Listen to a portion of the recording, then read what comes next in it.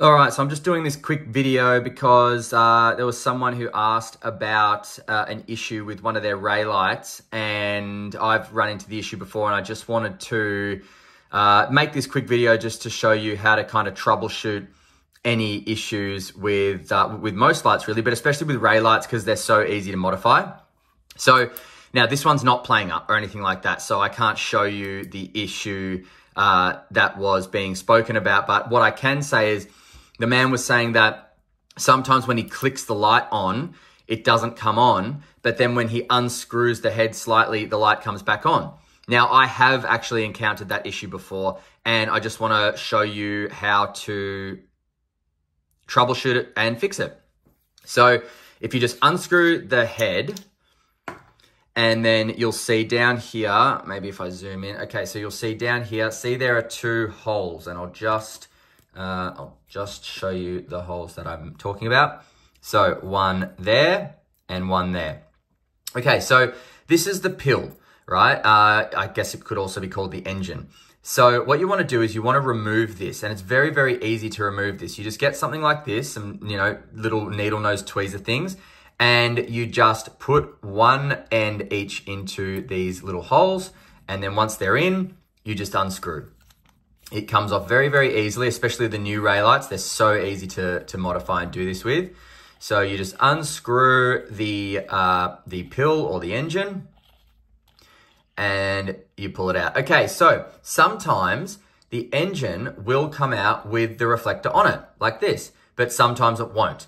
Now, for what I'm going to show you, I think it would probably be easier to take the reflector off, and that's very easy. You just literally just lift it off carefully. Okay, so I'm just going to put that there. So the lens is still down there, in there, so we don't want that to fall out if we can help it. Okay, so now we're looking at the emitter, which is here, and we are looking at the whole engine, right?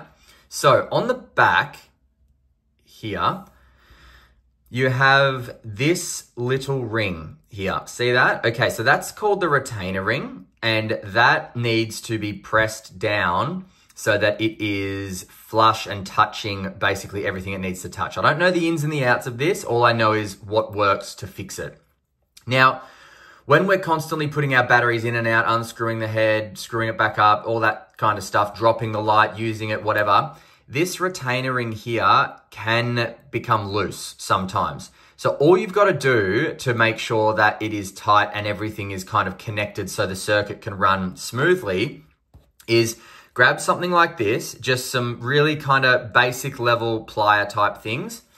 And you want to be really careful, and you don't want to squeeze too hard because you don't want it to kind of shoot out of your hand, which I have done before. Now remember guys, I am a total amateur.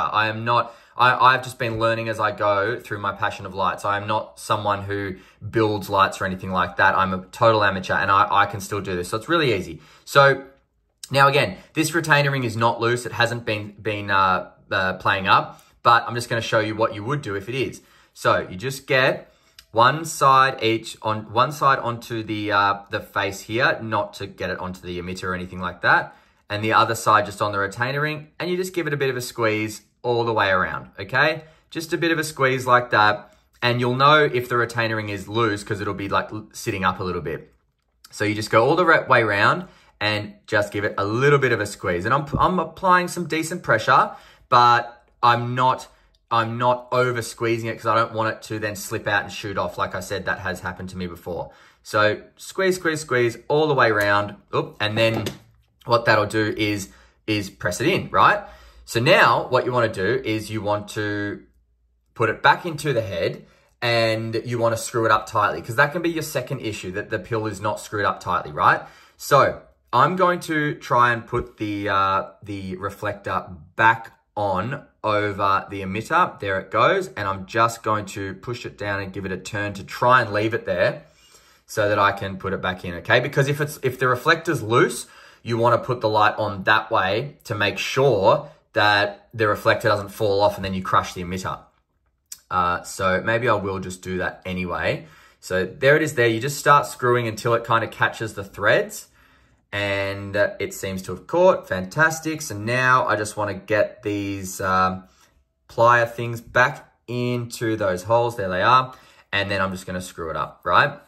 Now, you do want to make sure that it is tight and not loose and rattling around in there. So when you get to the end and it kind of catches, which it seems to be doing, you just check the top there. Yeah, everything seems to be flush and good. Okay, so now you just turn and you don't force, okay? I'm not telling you to force, but you just turn. Okay, that doesn't seem like it's going anywhere. I'm happy with that. So I'll put the light back in. God, wouldn't it be funny if it just stopped working on me?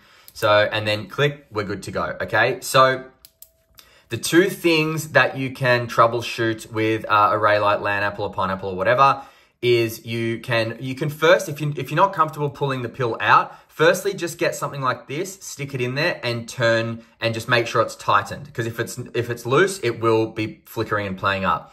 If you've tightened it and that hasn't worked, what you then need to do is what I just did. Reverse it out, back it out, get something like this and just apply some light pressure all the way around on the pill and then on the retainer ring, making sure the retainer ring is stuck onto the pill. And then that is going to give you a much better chance of having your light fixed.